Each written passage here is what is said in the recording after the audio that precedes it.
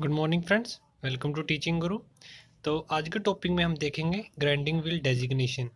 यानी कि जो हमारा ग्राइंडिंग व्हील होता है उसके ऊपर जो जैसे कि abrasive type, grain size, bond, कौन सा बॉन्ड लगा हुआ है, कौन से साइज़ का है, उसके ऊपर ग्रेन है, कौन सा उसके ऊपर कौन सा मटेरियल यूज़ किया हुआ है, या फिर ग्रेड कौन सा है हमारा, यानी कि सॉफ्ट है, हार्ड है, या फिर उसका स्ट्रक्चर कैसा है। जो ग्राइंडिंग व्हील होता है, ग्राइंडिंग व्हील क्या होता है? जो कटिंग एक्शन परफॉर्म करता है, जिससे हम कट करते हैं किसी भी सरफेस को या उसको स्मूथ बनाते हैं सरफेस को। तो हम ग्राइंडिंग व्हील की मदद से हम उसको बनाते हैं। तो ये अलग अलग तरह के व्हील होते हैं, डिपेंड करते हैं कि हमने उस सरफेस के ऊपर क्या करना है। यानी कि हमने उसको ज़्यादा मटेरियल रिमूव करना है, कम मटेरियल रिमूव करना है, सरफेस हमारी हार्ड है, स्मूथ है, मटेरियल कौन सा है सरफेस का, तो उस हिसाब से हम जो हमारे ग्राइंडिंग व्हील है वो ख़रीदते हैं। तो ग्राइंडिंग की एक बार डेफिनेशन देख लेते हैं। मैं ऑलरेडी वैसे बता चुका हूँ अब प्रीवियस वीडियो में, तो एक बार इस वीडियो में भी देख लेते हैं कि ग्राइंडिंग क्या होती है। तो grinding is a process carried out with grinding wheel. Grinding हम किससे करते हैं? ग्राइंडिंग व्हील की मदद से करते हैं। जो ग्राइंडिंग व्हील होता है वो किससे? अब्रेसिव ग्रेन पार्टिकल से बना होता है। और वो क्या करते हैं? जो पार्टिकल अब्रेसिव ग्रेन्स होते हैं वो रिमूव करते हैं मटेरियल को, very fine quantity of material from the work piece. बहुत ही छोटी छोटी मतलब क्वांटिटीज़ में, फाइन क्वांटिटीज़ में जो मटेरियल है वो रिमूव करते हैं वर्क की सरफेस के ऊपर से। तो इसकी अब देख लेते हैं कि इसकी व्हील की डेजिग्नेशन। तो जैसे कि अब्रेसिव टाइप है, ठीक है, तो हम देखेंगे उसके ऊपर हम कौन सा अब्रेसिव टाइप हमें यूज़ करना पड़ता है, या फिर कितने कितने तरह के हमारे अब्रेसिव टाइप्स होते हैं ग्राइंडिंग व्हील के। These are the hard material with adequate toughness. ये सबसे हार्ड मटेरियल होता है ग्राइंडिंग व्हील में, और इसकी एक टफनेस होती है। जैसे कि हमारे पास हो जाता है एल्यूमिनियम ऑक्साइड का या फिर सिलिकॉन कार्बाइड का। अब्रेसिव टाइप है ये, सिलिकॉन ऑक्साइड या फिर सिलिकॉन कार्बाइड। ये डिपेंड करता है कि हमारे पास मटेरियल कौन सा है, जो हमारा जिसको हमने कट करना है वो मटेरियल कौन सा है, यानी कि हमारी वर्क सरफेस कैसी है। उसके बाद आ जाता है कि ग्रेन साइज़, कि हमें कौन से ग्रेन साइज़ का जो ग्राइंडिंग व्हील है वो लेना चाहिए। The size of the abrasive grain generally called a grit. जो उसका साइज़ होता है ग्रेन का, उसको हम ग्रिट बोलते हैं। जैसे कि हमारे पास कोर्स ग्रेन है या फिर सुपर फाइन ग्रेन है। कोर्स ग्रेन में क्या जाता है? 6 to 8, यानी कि 6 to 8 क्या है ये उसकी ग्रेन है। जैसे 1 2 3 4 5 6, इसमें 6 से 8 ग्रेन होंगे कोर्स ग्रेन। कोर्स का क्या मतलब? बड़े बड़े ग्रेन होंगे।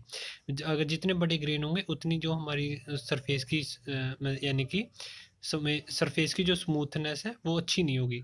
बड़े ग्रेन होंगे तो वो यानी कि अच्छे से उसको स्मूथ नहीं करेगा सरफेस को। जितने उसके सुपर फाइन ग्रेन होंगे, सुपर फाइन में क्या है, 500 से लेके 600 तक के, 500 से 600 ग्रेन होंगे।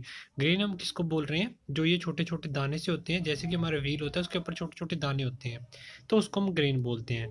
जितने ज़्यादा दाने होंगे उतनी हमारी जो सरफेस है वो सुपर फाइन हमें जो हमारा वर्क पीस है उसकी सुपर फाइन हमें सरफेस मिलेगी जब हम उसके ऊपर से मटेरियल रिमूव करेंगे।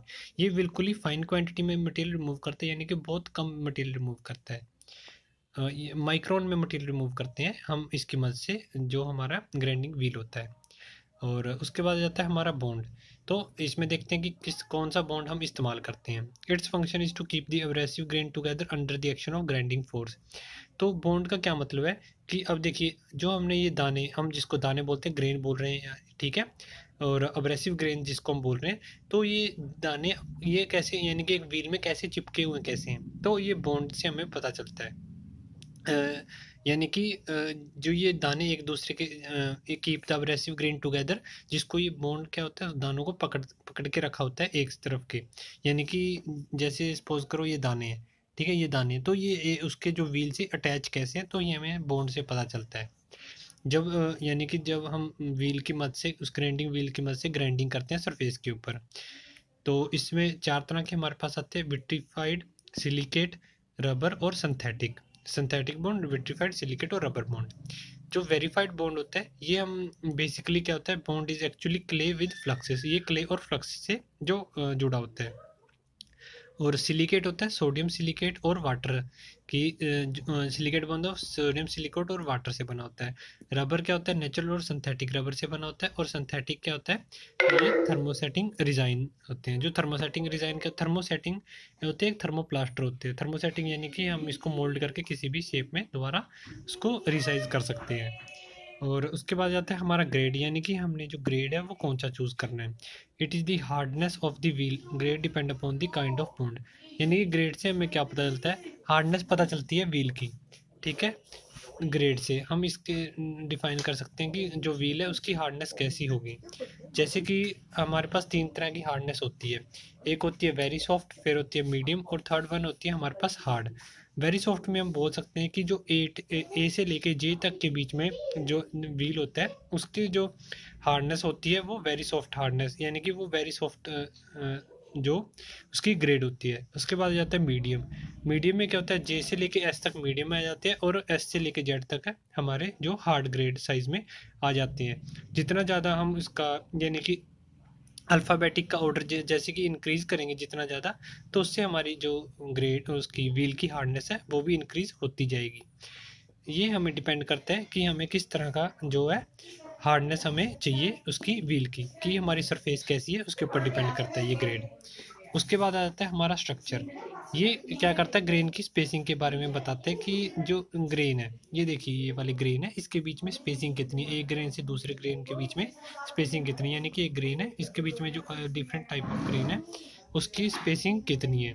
तो जैसे कि ओपन है, डेंस है और मीडियम है। जो ओपन स्ट्रक्चर होगा उसके जो दूर दूर होंगे, डेंस होगा उसके थोड़े पास में होंगे, और मीडियम होगा, ठीक है, उसके और भी पास में होंगे, जो यानी कि ग्रेन की स्पेसिंग है। तो ये हमें स्ट्रक्चर से पता चलता है कि उसकी किस तरह का हमें जो जो व्हील है उसकी स्ट्रक्चर कैसी है। तो इसमें डेजिग्नेशन में क्या होता है, ऐसे कोई भी व्हील होता है उसके ऊपर अल्फ़ाबेट लिखे होते हैं। जैसे कि हो गया 6 5, ठीक है, ए का A 6 5 A, या फिर 7 8 ऐसे कुछ लिखा होता है। तो उससे क्या पता चलता है, जैसे अगर कोई अल्फ़ाबेट होगा तो उससे आपको उसका ग्रेड का पता चलेगा। जैसे कि हमने इसमें बात की है अल्फ़ाबेट, अगर कोई अल्फ़ाबेट आएगा तो उससे आपको उसका ग्रेड का साइज़ पता चलेगा, ठीक है। अगर कोई जैसे इसमें से आया 600 से 800, इसका इससे क्या पता चलेगा, कोर्स ग्रेन है, ओपन है, डेंस यानी कि कोर्स है या फिर सुपर फाइन है, इसका हमें पता चलेगा। तो ये थी हमारी ग्राइंडिंग व्हील की डेजिग्नेशन। आई होप आपको वीडियो अच्छा लगा और सब कुछ समझ में आया। अगर कहीं से आपको कुछ नहीं समझ आया तो कमेंट बॉक्स में बता सकते हैं। थैंक यू वीडियो देखने के लिए।